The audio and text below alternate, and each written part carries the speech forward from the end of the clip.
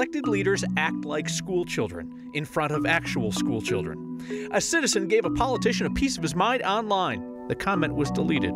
Is that legal? A Holocaust survivor asked students, please do not let the world forget. An inmate passing time, making the jail a bit beautiful.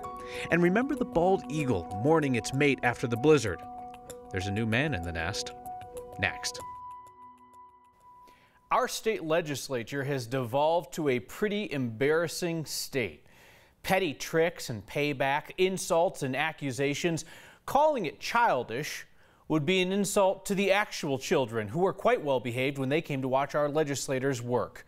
And instead of working, found them arguing. Here's politics guy Marshall Zellinger. Well, I think we can agree on one thing today, that the senatorial courtesy that has existed here for many years is in question. If you thought state senators only care about policy, you have not been inside Capitol Elementary. We do need to get to a place where senatorial courtesy is how we run things around here once again. It was a special day for fourth grade students from Timberline Elementary in Centennial. Instead of having to listen to boring old debate on bills and watching actual votes happen, Bridges, no. They got to watch an argument over attendance. I was actually marked as absent, as if I did not do my part in communicating to everybody that I needed to be excused. Republican Senator Jim Smallwood was one of 5 Republican senators who left early on Friday prior to the red flag bill being voted on. They were marked absent instead of excused, and they wanted that changed. It's important for kids of all ages to know how the process works. And it's not always pretty. It's not always fun and games. And today certainly wasn't fun. As one of the fourth grade teachers told me, she wishes her students had witnessed an actual vote and not a challenge to a previous day's roll call. So we're in kind of a weird tug-of-war back and forth. And how that tug-of-war ends, I don't know. We are not children. We are not in grade school. We are senators. We are in the Colorado Senate. I hope for the rest of this session we can act like it. It really doesn't matter that 5 senators were absent, because absent, excused, whatever, the vote still counts the same. You didn't vote.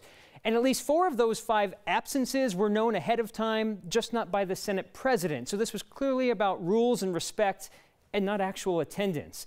What we've seen in the Senate is about to bleed over to the House because of that oil and gas bill. It still doesn't have that petition clause that will allow voters to collect signatures to try to overturn what lawmakers are trying to pass here. And the top House Republican just warned me the House Republicans may start stalling.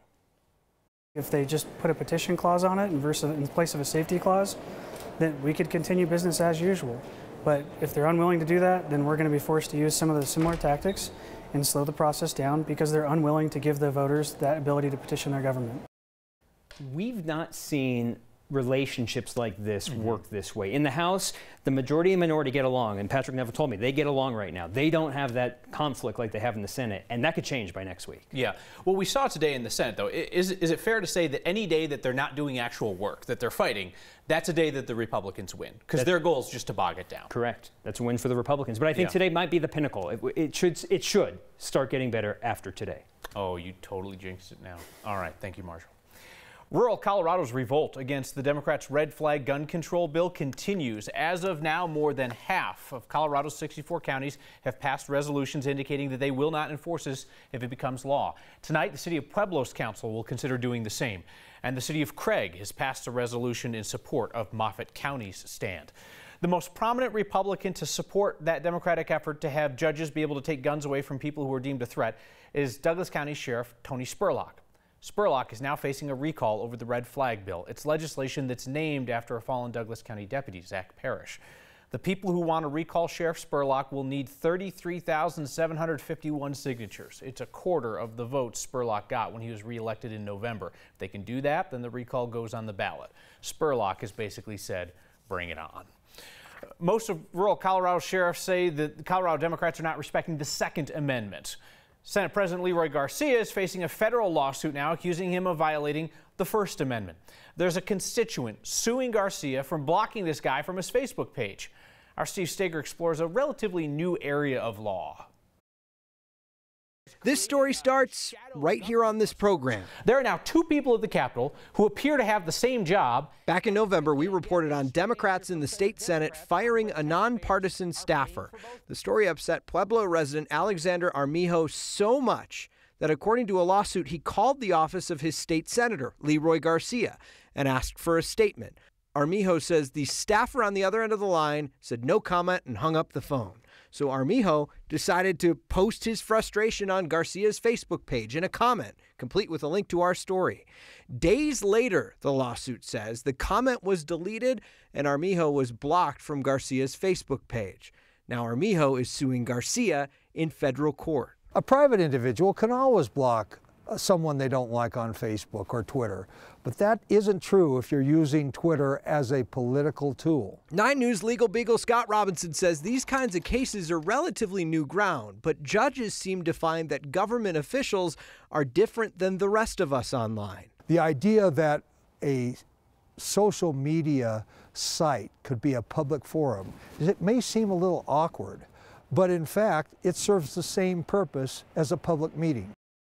So a spokesman for the Senate Democrats said they have not received the lawsuit yet, so they can't comment on it. But he said he finds it concerning that Armijo and his attorney went to the press before sending the suit to the Senate president. The attorney who's handling this told me today that he has filed 2 similar cases in Colorado, and both have been settled before a judge could rule. Kyle. Speaking of needing a ruling, did you say legal beagle? I did say legal beagle. It's legal eagle. It's legal beagle. I don't think that it's legal beagle. I'm pretty sure. I've heard legal beagle before, and legal eagle. Simply the fact that you've heard something does not make it a thing. Okay, all right. Viewers will settle this. They settle everything every time. Legal eagle. We've been keeping you updated on the 2 groups formed to recall Governor Jared Polis. These groups blame the oil and gas regulations the Democrats are pushing through, along with the National Popular Vote bill and that red flag gun control bill that we talked about. The Greeley Tribune looked into the people who are organizing the recall effort against the governor, and the Trib reports that 2 leaders of that effort have a history of sharing anti-Semitic posts on Facebook. It's interesting because Polis is Colorado's first Jewish governor. According to the Tribune, Shane Donnelly, one of the administrators of the Recall Colorado Facebook page, has posted that, quote, Hitler was good to the German people. Also mentions that the administrator of the Facebook page, Julie Spady, frequently shares posts blaming Jews for 9/11. While the page encourages people to reach out to the Resist Polis PAC effort, they're not working directly together. They just support a common aim. We have a link to the Greeley Tribune article on the next Facebook page. Denver's latest nonstop international flight has a bit of an asterisk for the time being. We've told you that Cayman Airways cannot promise that it can get passengers to and from the Caribbean without a stop every time, because their airline had to ground its Boeing 737 MAX 8 jets. Cayman Airways got back to us with new information about how these heavily advertised nonstop flights would work if a stop is required. A Cayman spokeswoman says they've been successfully making nonstop flights using 737-300s and 767-300s. But if the weather and the flight path and the passenger load all combine to dictate that they need a refueling stop, they will schedule it in advance and passengers will be notified before they board. Cayman says adding a fuel stop should be highly unlikely. Do not adjust your televisions. We're having an audio issue there with that piece of sound. I wasn't actually talking loudly, then talking quietly, then loud again. We'll try to get the audio fixed. Cayman grounded its Boeing 737 MAX 8 fleet before American regulators did the same, before the FAA took action stateside. Cayman specifically added those planes to its fleet in order to be able to do longer nonstop flights like that route to Denver. It's a sign of a confusing and seemingly dangerous situation out at the airport, if you don't know the bigger picture. Next viewer named Billy Masser shared this photo with us of an employee at DIA out smoking on the tarmac. There you see smoking area, but look right there, it says no smoking. What's in that green box? Is it scary and dangerous? And why would you allow smoking right there if you can't next to the green box? An airport spokesperson says, yes, that is confusing when you look at it like that, but the no smoking sign is not about a danger in the box. It's because there's a door just out of frame of that photo. That's what they don't want people smoking near. So smoke on, DIA employee. You're in the safe zone. Hey, have you ever seen this bad boy rolling around town? You kind of double take, what exactly is that? That would appear to be business in the front, taxi in the back. Next viewer named Jerry saw the half cop car, half taxi in Golden. So this actually belongs to Golden PD. It's part of their Project Sober Hero program. Metro Taxi donated the vehicle to be turned into a billboard on wheels. It's supposed to get you to think about the dangers of driving drunk. An inmate at the Douglas County Jail is being recognized by his captors, saluted for adding a bit of color to the jail's booking area. On Saturday, he painted an American flag and yesterday added a hero's flag to that area. Captain Darren Weekly shared the photos of the inmate's art on Twitter. Captain Weekly said that the inmate's going to be painting something special next week in memory of Deputy Zach Parrish. Captain will share that and we'll pass it along to you. They've read about it.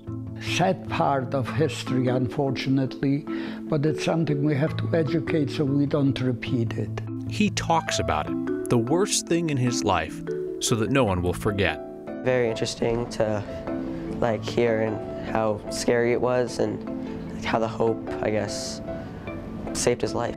Where are we on water? Precipitation below average, snowpack above average? We'll answer your next question. And the bald eagle, left alone after the blizzard, may have a new younger man helping with the nest. Next.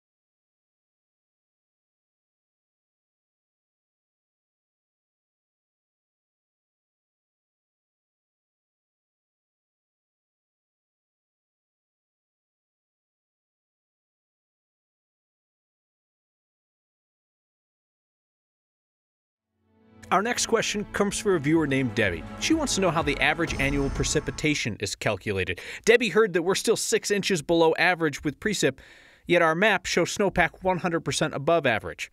9 News meteorologist Kylie Burse explains. The key thing to remember is that snowpack and annual precipitation, two totally different things. With snowpack, we use percentages, and when it comes to rain or snow, we use inches. So how do we get this number that's the average? Well, it's all based on information from the last 30 years. Every time it rains or snows, the National Weather Service sites record how much moisture came down, then that's added to the running yearly total. Add up all of these numbers, then you divide by 30. The National Weather Service will do a little interpolation in there, and you end up with that yearly number. Also, we get new averages every 10 years, so next summer we'll have a whole new set of numbers to work with. So interpolation, you heard that word there. That just means in the scientific sense that they're estimating the data points between known values, in this case from the surrounding locations looked at by the National Weather Service. Fun fact, interpolation in the sense of the spoken word means messing something up by adding a word or something that doesn't belong, like when Steve Steger said Eagle Beagle.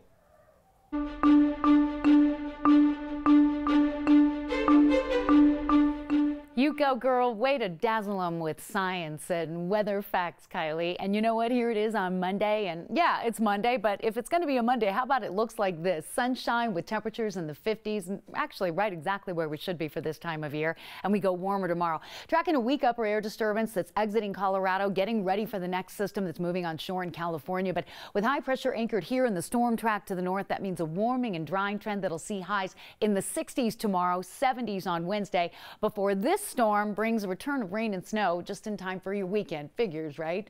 In the meantime, tonight, nice. Get out if you can. Sun's still out. And we've got 33 degrees will be your low tomorrow morning with light winds and a cool start to your day. Kids are going to want to wear shorts to school if they're not on spring break, with upper 60s tomorrow, mid 70s on Wednesday. Rain showers Thursday mixing with snow Friday night. Storm is out of here Saturday, but a cool and windy start to the weekend. Saturday's high 42, but we're back to 50s with sunshine on Sunday afternoon. Kathy, thank you. It was the saddest story in all last week, honestly. That bald eagle near Littleton that lost its longtime mate right around the time of the blizzard. Well, guess who already has a new man in her life? That didn't take long. We touched base with the wildlife photographer, Winston Herbert, who's been watching that old eagle pair for years, and he reports that a new male companion was in the nest Friday morning. Herbert says he saw this juvenile eagle, younger man, twice over the weekend. His neighbor saw the pair again this morning. So wait a second, if he was there last night and he was there again this morning, it's really none of my business. Colorado Parks and Wildlife couldn't confirm for us that they do believe that this pair has now mated.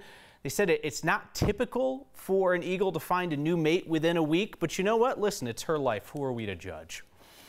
Did you or anybody you know get engaged at Union Station over the weekend? Because if you did, Jeff Jordan from Cincinnati accidentally captured your proposal on video. He was in town and he was recording because Union Station is beautiful, and then he realized only afterwards that he had caught a proposal on tape. He heard the clapping.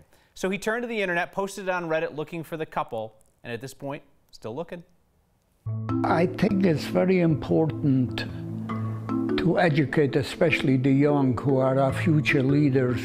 Future leaders learning a very personal history lesson. Let them know what uncontrolled hatred did and can do. And the most Colorado thing we've seen today is a very permanent loyalty pledge. Next.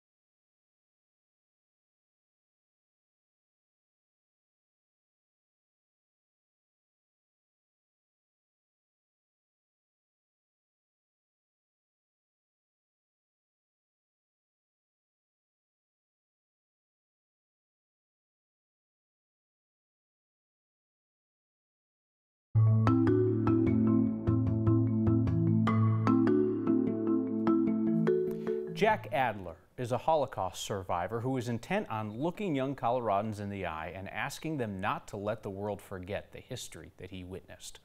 Our Byron Reed caught up with him in Parker.